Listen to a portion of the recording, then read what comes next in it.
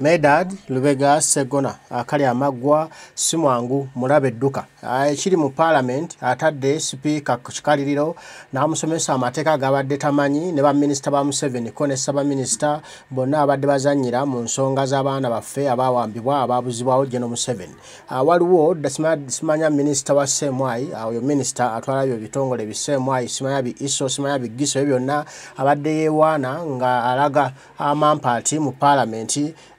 Mbuno abantu abo tebaliyo mbuno simanya bo tebayinza kwata abantu omukulu Ssegona Medard Ssegona munnamateeka wa Kyagulanyi Center mu Robert Bobi Wine abatadde kakaliriro n'alooka abasomesa etteeka abaana abo ne bakkiriza ne bagamba bakola ensobi okuwamba abaana ba Nuupu bali tebawambika abalabisizza ensi yonna n'Amerika n'edduka n'okuba nti nno esazizza buli kasente kebadde bawa. Kankuwe olutalo lubadde mu parliament ng'omukulu Medard Ssegona akali amagwa abateeka kakaliriro n'okubasomesa etteeka. I want to thank you, Right Honorable Speaker, and I want to thank colleagues that have said that on matters human rights, we should speak with one voice. I have opposed General Museveni all my life, but I've had one occasion, at least now, to agree with him on certain matters. I remember those days when the Honorable Chris Baryomunsi was held at Ginger Road in relation to the death of the Honorable Ssegona Lero. I had my first agreement with General Museveni when he said, those who say we kill civilians are idiots. General Museveni has also told us, especially those of us who were not old enough during the days of Idi Amin, that the reason he called past leaders swine was because they did not know the value of human life. Let's all agree with him that we must value human life from today on. First, were there abductions and did we have disappearances? And the answer is in the affirmative. Number two, are we proud as a parliament? Professor Mshemeza said we are government. Are we proud as government that some people could not be accounted for in the year 2023 and that we can haggle over that? The answer is in the negative. Madam Speaker, we are not comfortable that some of our children disappeared. They left children unattended to. I listened to a story of a woman who remained with a child. May thought, yes, ma'am, in this debate would act like what Honorable Katuntu did by coming with a way forward. Now that we know what is happening, how do we advise government? Thank you. Let me advise government as you guide. How do we work together to solve this problem? Okay. Let me advise government. Number one, the High Court has guided us in the case of Nicholas Opio versus the Attorney General. When Nicholas was being tried for a long time without readiness on the part of government, the court gave timelines, and what the state did was to withdraw. For those people that you have failed to prosecute for years, be humble and withdraw, because you cannot prosecute them. Madam Speaker, I am an example. I'm a living example. In the year 2008, I was kidnapped. I was charged. 15 years down the road, I'm on bail. So, but there are those that are not on bail. The issue has been understood. That's point number one. Number two, and I'm advising government as you asked me. Number two, we have disagreed as politicians on what to do with these people who are allegedly in disappearance. Let's get an arbiter. The Constitution gave us an arbiter, and that is the judicial arm. Let's appoint a judicial committee, a judicial commission of inquiry, where everybody will go and present, and we shall all be bound. I am alive to the financial implications that have been alluded to by my brother, Honorable Katuntu. Very alive. That's why we are proposing to come up with a joint position as government. If we agree, it will come with the certificate of financial. So we are all now government. Yes. Thank you very much. Okay, I'm happy you have agreed your government. Number 3. The issue, Madam Speaker. The issue that was raised by Honorable Katuntu affects Article 93. It has a financial implication of us getting a judicial service commission. That's why it comes from all of us. Yes. Let's agree. Let's agree. Number 4. These security organs of ours, we made a law, the Security Organizations Act. In Section 4, we did forbid them from arresting and detaining. Let them stop. Are you not embarrassed, colleagues in government? And now I'm talking about us. That somebody is in police custody today. The following day, they say, we handed him over to CMI. And he's missing. And he's missing for years. Honorable members, honorable colleagues, let us stop. Let us give confidence and equipment to our police to do their work. Let the security organizations do their work. I can see the trouble with my brother, General Muhoozi. General Muhoozi is the Minister of State for Internal Affairs. But he's not in charge of the people abducting. He's here speaking. The English call it being the ugly face of the devil. The person in charge of the abducting institutions is General Muhoozi. He's not here. Sorry for the closeness of the name. General Muhoozi. Security. We are dealing with CMI. We are dealing with ISO. Because police had these people in custody and handed them over to CMI. The drones are not operated by the police. He wants to clear something. Just let him clear. I know. For the record, CMI is not under the Honorable Jim. It's under UPDF. Under the Honorable both here. Under Honorable both. Oh, I'm happy now that I have the suspect. And I have the suspect closest to me and to my heart. And I want to thank General Muhoozi for correcting me on that. But we have ISO. Now that both Honorable is here, let's see a commitment that his forces are going to comply with the law. Honorable both. We made a law and we said, your people should not arrest and detain citizens. And beyond detaining, you're detaining unconstitutionally. I want you to express your pride on the microphone and say, we are doing the right thing under the Constitution and under the Act. Right, Honorable Speaker. Let's agree. I agree with the Honorable Katuntu that we have our committees and we should empower them to work. And these committees include the Committee on Human Rights, which, for the record, we have stated before, is an oversight committee and is not a sectoral committee. It should not be the other side. It should be this side.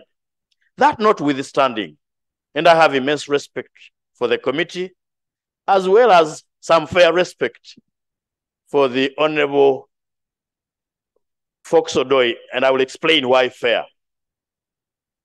Why fair? Because he's the only one who has disagreed with the entire House. And that notwithstanding, Madam Speaker, even a select committee is a committee of Parliament. It is envisaged in the rules to do a specialized job. And we have done it before. And that one is done by none other than the person we trust most in this House. It is you, the Speaker. Madam, sit in that chair, take that decision, appoint this select committee. For those other issues that we cannot agree on as politicians, let us refer them. Indeed, I am very happy the Honorable Minister for Justice has come out to say that as government, and I quote him, we are stuck naked on the issue of human rights. Now, I want all of us to wash ourselves clean. Let's appoint a committee that is purely professional, that is devoid of political biases, that will bring all of us together. It is a discretion, I agree, a discretion of the minister. That's why we are here, to appeal to the minister Unfortunately, he's not here. Oh, the deputy is here. I'm glad that the Deputy Minister for Justice is here. Clarification is never denied, especially from a person like me. Be respectful, Honorable.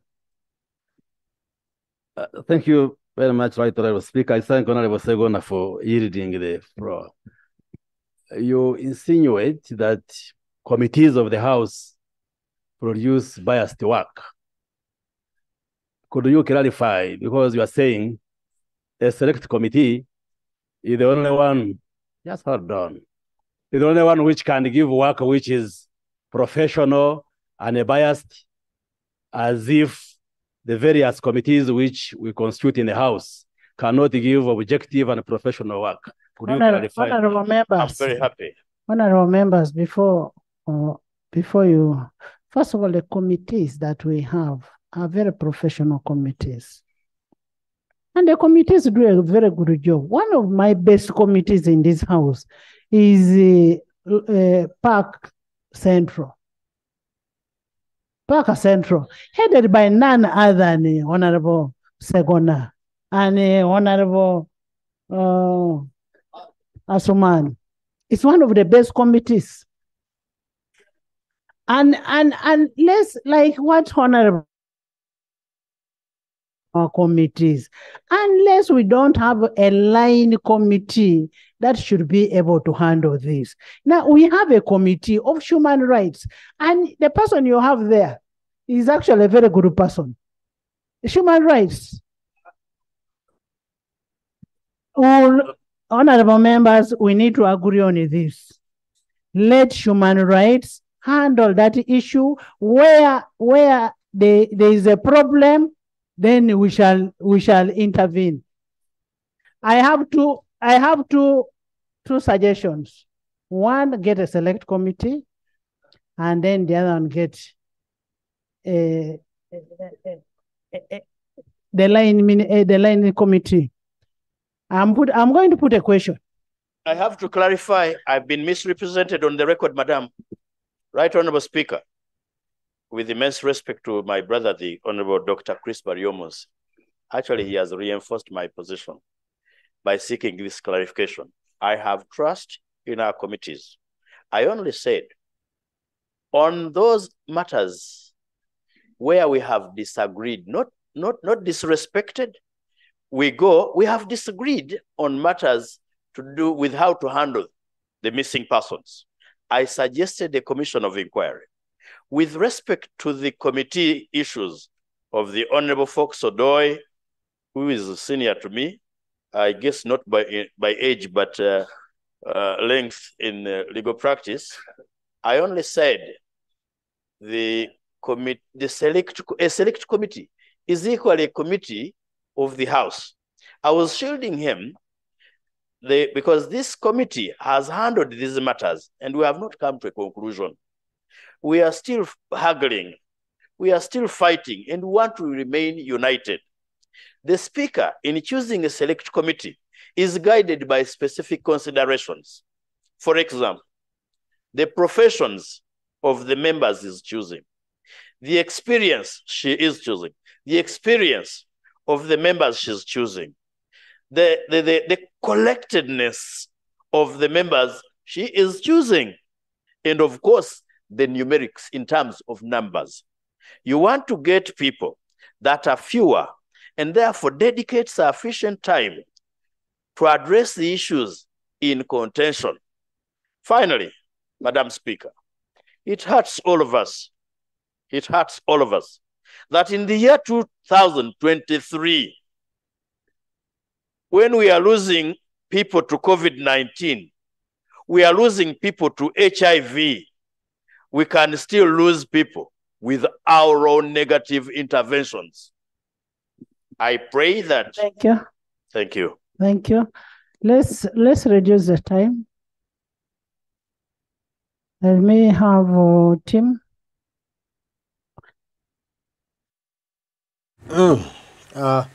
Medard Ssegona Lero Kyakoze bw'ati ensonga bw'azilambise mu nnambika y'ekisajja kikulu era abalese bonna banyenyamitwe abadde beebuza amagezi nga gabazzeemu.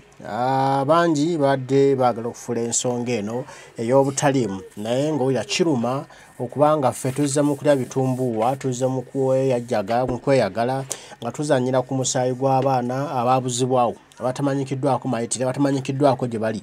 Atunule butunuzi bwe tutyo biyitewo bitambule naye nga abaami b'abakyala abataata b'abaana abaana b'abakyala abaana b'abaami bali mu buzibwewo, tewali amanyikiddwako wa gye bali, tewali abalabako, tewali abasanga, tewali ayinza kutuwa wa gye bali. Nga tuli wano mu tweyogeza bweyogeza eri nga abantu baffe beeyongera okubula. Eno gavumenti ya Museveni eri mu tubuzaabuza, bali mu tujja ku mulamwa, bali mu kwejjako eri pressure ebaddewo, bali mu kweddaabulula bejjako pressure, bali mu kufuna kikkoowe, bali mu kiwejjowejjo nti tuwonye naye nga tukyalina okubanja abantu baffe. Tetukkiriza kugenda eno gye batutwala, batujja ku mulamwa ogw'okubanja abantu baffe, bo bagende maaso n'ebikolobero.